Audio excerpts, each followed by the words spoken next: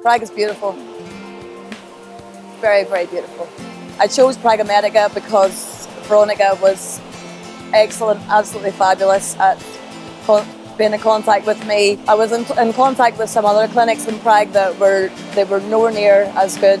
My name is Veronica and I'm a treatment consultant for the field of plastic surgery. What I enjoy most in my work is meeting new people from different countries. I am having rhinoplasty in Prague. I've been very self-conscious for a lot of years, and it's just finally the time to move on with my life.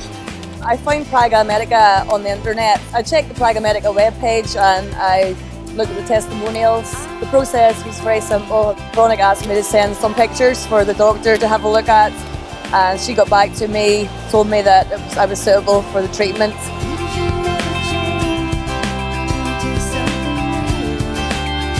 This morning I went to the clinic with Veronica. First meeting with Dr. Federa was for the first consultation.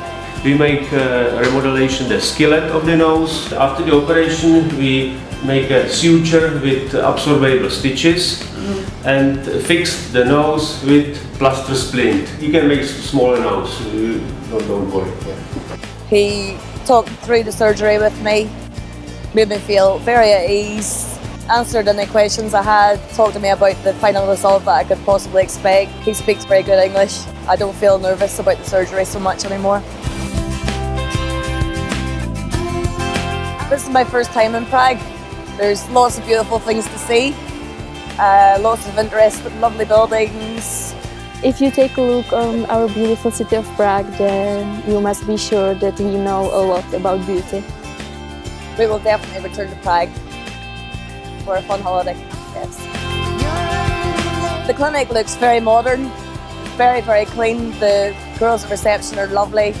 Everything about the clinic is good. I had the blood tests, that went well. The nurses were really nice. I feel excited for the surgery. I'm very excited to see the end results. A little tiny bit nervous, but I'm excited.